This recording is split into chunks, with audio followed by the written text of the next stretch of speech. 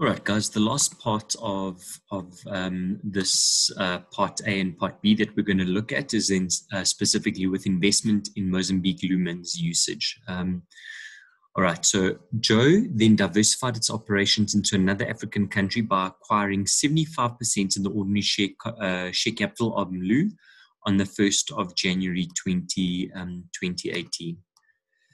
Okay. Okay, so our year end is 30 June 2019. We have 1st of July 2018. So then this brings us back to 1 Jan 2018. All right, and then they also tell us that from the definition of IFRS 10, we obtained control, which is cool. Now, all assets and liabilities were fairly valued except for machinery with a carrying amount of 2050 and a fair value of 2.3 million on that particular date. Yeah. So again, I've put together a little analysis for you guys on MLU.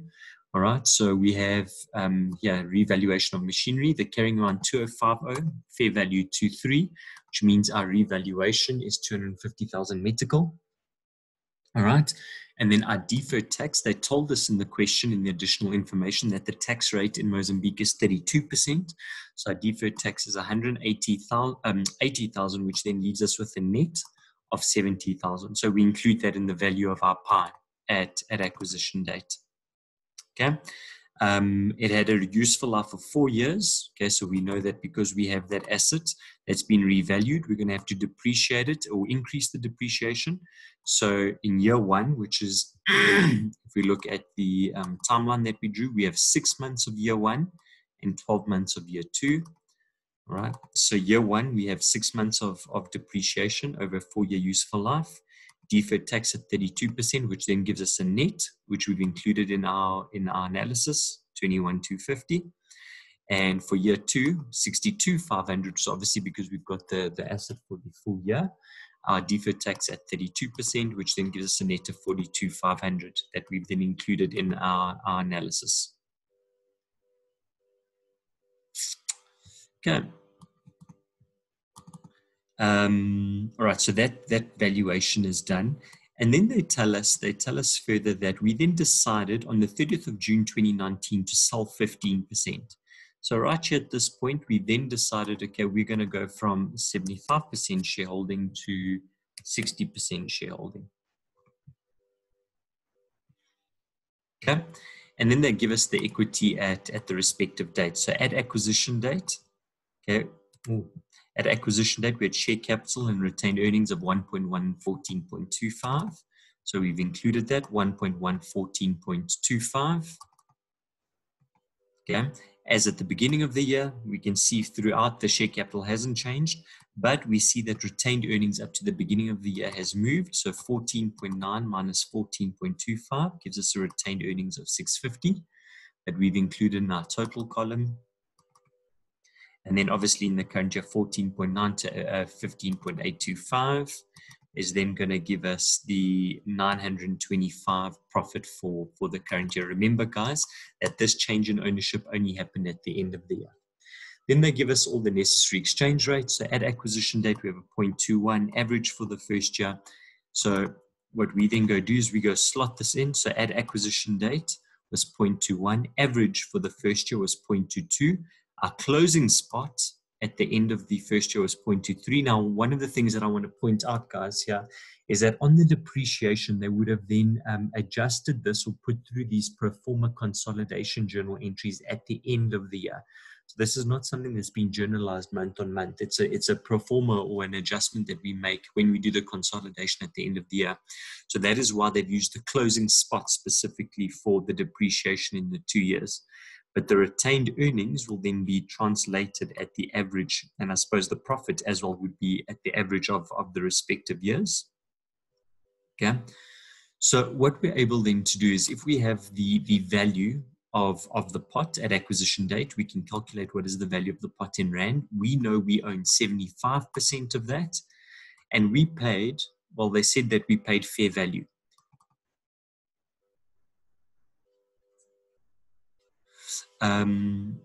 So we know we own 75%, or they told us that we paid fair value for this. So we can see that we have 100,000 shares. Okay, we own 75% of that, which is then 75,000 shares, and they've given us the fair value of 190 meticage at that date. All right. So if we look at our calculation, how we calculate the consideration, it's 100,000 shares times 75% times the 190 net for the fair value, and then we use the spot rate at that date to bring this back to Rand. And by doing that, we're able to calculate our goodwill, which in Rand is 548,100. Okay. All right. Okay, so that's just pretty much the information that they've given us. So if we go back to our analysis, we can see then our NCI we're able to calculate. We're then able to calculate the Rand equivalence on our movements. And obviously, like we've said, our balancing figure, which I'm going to highlight here in a light blue, is our FCTRs. Okay, so all of those come from the calculations, the difference effectively between a spot and a closing, the average rate for the year and the closing spot at the end of each period. Okay, now you guys will remember that this particular question said that our NCI is recorded at proportionate share, not at fair value. Okay, which means that we don't have goodwill in the NCI, which then means when we translate this goodwill, that means the full translation of that then belongs to the parent of the sub. So how we calculate, so this is obviously the calculation that we've done for the FCTR and all the other assets. We then do a separate calculation for the goodwill, which is this calculation that we've got here. So I've said in Rand at acquisition date, it was 548,100. We calculate that. So in MET, we divide that by 0.21 to get the MET value. Now, the beginning of the current year, up to the beginning of the current year, the spot rate was 0.23. So if we translate that to Rand, then again, the 2.6 million gives us a 600,000 Rand goodwill figure, which means we have an FCTR in our goodwill of 52,200. Okay. Similarly, if we do the same thing for at the end of the year, our spot at the end of the year was 0.27. So we translate the goodwill at the end of the year to spot at the end of the year, and that then gives us a 704,700. So it was 600,300 Rand at the beginning of the year, at 704,700 at the end of the year, which then means the movement in the goodwill is 104,400. Okay. Then the last thing that I want to talk you guys through in these calculations is, of course, the checklist. So H's profit, we don't necessarily need to calculate that because we're not doing the statement of changes in, we're not doing the retained earnings, and we're also not calculating P&L. So that, I'm just going to make a note here, not applicable. Our group profit, okay, so remember group profit, if you lose control, if you don't lose control, it's called changes in ownership. In this case, we haven't lost control, so we will have a change in ownership that is relevant. Our fair value adjustment, it's not applicable because we haven't lost control. Realized reserves, we say yes, we have an FCTR, so we have to adjust for that. Yeah, so let's start with the easy one, the reserves. So if we look at our FCTR, as at the date of the change, which was, I suppose, the end of the current year.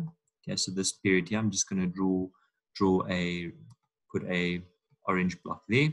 The value of our pi, or if we calculate our FCTRs at that date, we could see that the value of the FCTR was the 316,900 that we calculated and the 664, 450. So in total, the FCTR is 981,350. So it's the sum of those two. Yeah. One of the things that we do know is that there's been a 15% change. So we've lost 15%, and we've given it to the NCI. So that's why I've got here marked as a 15% move of that value of FCTR. We need to give that value to the NCI. Okay. So if we maybe just go have a squiz at the solution quickly. So I know I'm muddling part A and part B, but I just want to, it's just easier if you do all of them at the same time. Yeah, so if we go look at the solution on the statement of changes in equity, there we go. So we see that there's an FCTR that we reduce okay, and that we give to the NCI. It's the exact same figure because we've lost 15% of our value. And there we go. Right, so that's done, realizing reserves. Let's have a look at changes in ownership. Okay, what is your percentage before? So we know the value of the pie is this 4.5 million. Our percentage before would have been 75% of that. Our percentage after is 60%. So that means in total, we've given up to the NCI 689,776. Okay, so that's the value of the pie that we've given up. How much did we get for this value? All right, so how we calculated this, we then said it was 15,000 shares, because remember they said we sold 15% of 100,000 shares. So it's 15,000 shares. And at what price did we sell it at? Okay, we sold it at the fair value, which is 250. And the exchange rate at that point was 0.27. So it's 15,000 shares at 250 METs times 0.27. So that means we would have made a profit of 322,734. All right. But in addition to that profit, ladies and gents, we would have also realized, what I want you guys to see is that if you look at these these calculations, can you see that your FCTR increases your equity? All right. So we are crediting equity, which means we are debiting the OCI. Yeah. So can you see, because we are debiting, it means that this is a loss. Now, what I'm telling you is that in this particular case, we have given up 15% of our value of the pie, but in that is sitting a loss on these foreign exchange movements. Okay. So not only do I give up 15% of the pie, I also give up 15% of the loss. So effectively, my change in ownership will be the profit that we would have made on the pie, on selling the pie, plus what is the percentage of the loss that you've given away. So that gives you a 496,937. And if we go check our statement of changes in equity on the solution, our changes in ownership, there we go, 469,937. Yeah, we'll come back now to the statement of change in equity. All I really want to do is run through part A to complete our non-current assets, non-current asset section. All right, so remember what we do, guys, is we start here and we journalize the Y. All right, so there's a revaluation that's been done on this particular asset of 250,000 METs. Okay. But if we then calculate, well, what is the carrying amount of this at the end of the year? So it started off with 250. We then depreciated 31 and 62.5. So our carrying amount is then in metical 156,250. How we get that is by saying it's the 250 revaluation minus the depreciation that we've already calculated. And then we multiply this, or we translate this to Rand at the spot at the end of the year. Okay, so effectively what it means is that we need to increase the value of our Rand by 42,118, okay, of our PPE. Yeah, so if we go to the first part, or the first part of the calculations, okay, how we get this number, 42,118. Okay. Remember, guys, they did say we have control. Okay, so much like all the other subs, we start off with 100% H, 100% S. Okay, so 8.6 million, 100% H. Okay, and on our deferred tax, there was a deferred tax provided there as well. Okay, so that pretty much covers up all of our components on the PPE and how we get this 44,118. Our goodwill, investment in our goodwill, how we get that. Okay, so we said at acquisition date, it was 548, but that was obviously at the exchange rate at that point in time. If we calculated this at the end of the year using the end of the year's exchange rate, we'd get a 704. Let me just make this a funky orange, 704,700. Okay, so in our goodwill figure, we will then also have a 704,400.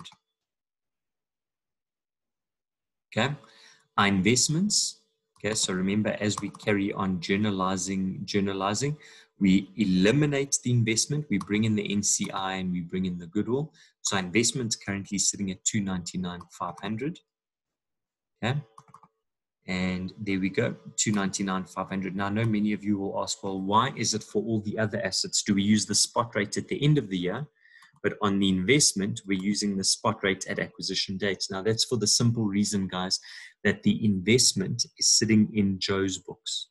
Okay, so Joe would have paid a Rand equivalent at that point in time, and that will never be revalued because it was a Rand expenditure. For all the other assets, those are the assets that are sitting in MLU's books. And MLU's obviously preparing their books in Medical, and that's what gets translated at the end of every year. So that's how come the other assets get revalued, but the investment doesn't.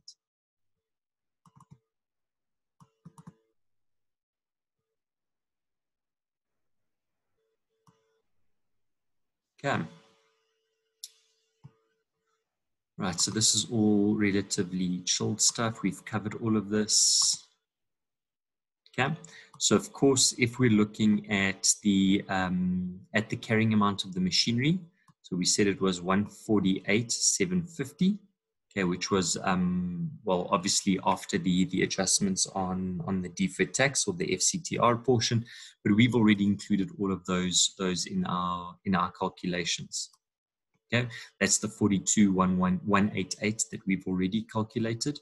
And of course, this will then be the depreciation. So if we go back to this calculation here, okay, so you'll see our deferred tax is effectively then going to be the deferred tax that we would have raised on the revaluation, less what we would have realized in year 1 and year 2 from the excess depreciation. So that leaves us with 50,000 mets, and translated at spot at the end of the year, that will then give you 13,500 Rand.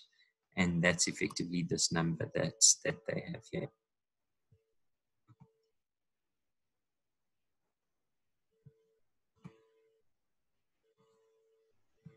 Yeah, calculation of goodwill, we've covered that already on the analysis.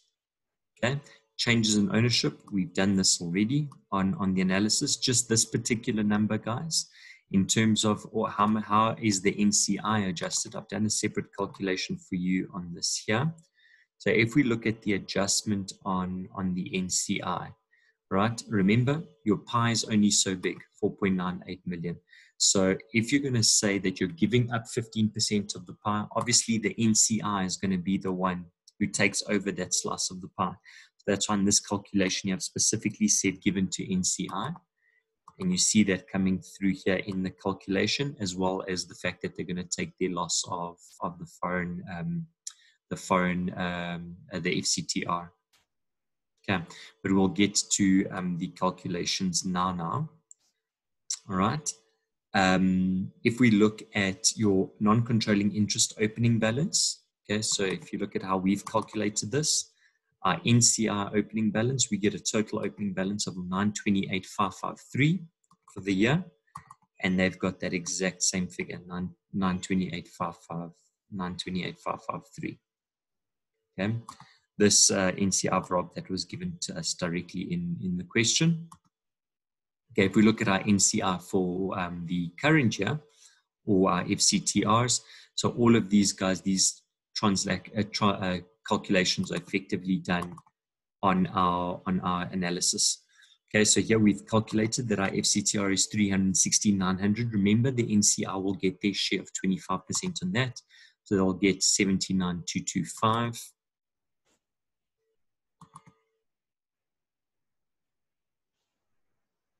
Okay, 79,225 as, let me just change that color quickly to align it with blue. 79,225, that's what the NCI would get. And then of course the parent would get the parent share, okay, of this 237,635, which is I suppose the parent 75%, but in addition they also get the NCI of the FCTR on the goodwill. All right, so I'm just going to highlight these in a funky red color. Okay, so if we sum up the opening balance of your FCTR and last year's adjustment to goodwill, it gives you a 289,875. And that's exactly what we have on the solution, 298,875. Similarly, if we're going to do the calculation for the current year, guys, okay, we have an FCTR total comprehensive income attributable to NCI. We have an FCTR of 166,113. okay, which is the 166,113. And then there's obviously additional adjustments of to the NCR 59,944, which is effectively just your share of the profits and the adjustments on the additional depreciation. So that's how they get that 59,544 there, guys.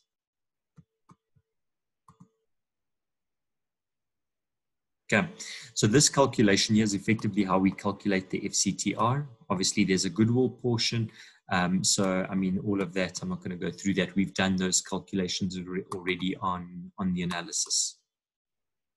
Okay, so the last thing that I actually want to do with you guys is then maybe go have a look at the statement of changes in equity.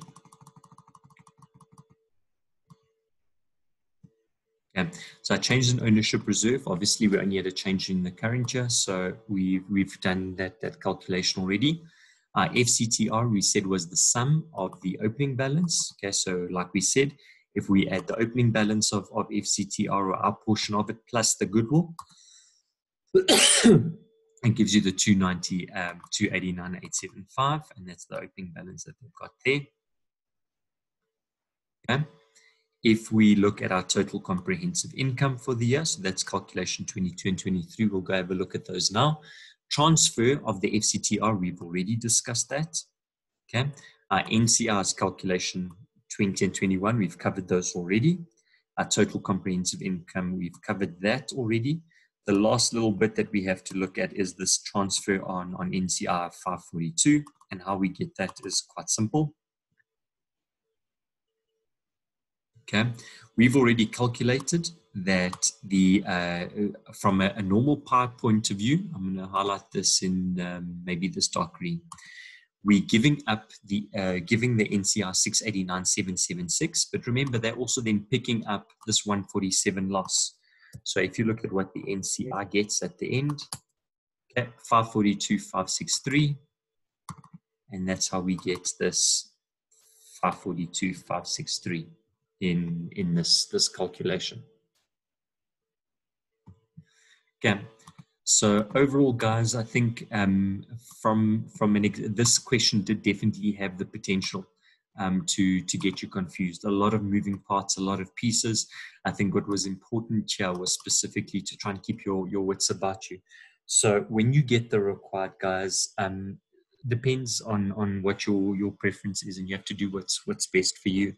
But generally, in my mind, I prefer, if there is a part A and a part B where they are linked, I prefer dealing with one subsidiary at a time, put everything for part A, put everything for part B, and then that sub is done, as opposed to doing everything for part A on all three subs, then going back to try and do everything on part B for all three subs, but then remembering what has happened in each individual sub. Okay. But overall, it was quite a nice question. I did enjoy it, and I think it is a relatively good standard. One of the things that I do need to mention, guys, is obviously from an exam layout point of view. The technique is one thing, but how you present your answers in a question like this, I mean, you guys can see there's a total of 20 different calculations that are being done. So you could prejudice yourself quite extensively in the case where you don't lay out your things neatly for a marker to follow what it is that you've done, because especially after a 54 mark question, they would probably already spend an hour marking at this. They can't trace your train of thought or your thought pattern. You're going to have a marker who's generally not going to look for your marks. Okay, so just do it in such a way, guys, that it's user friendly for your markers, and so that they can be as favorable towards you as possible. Okay.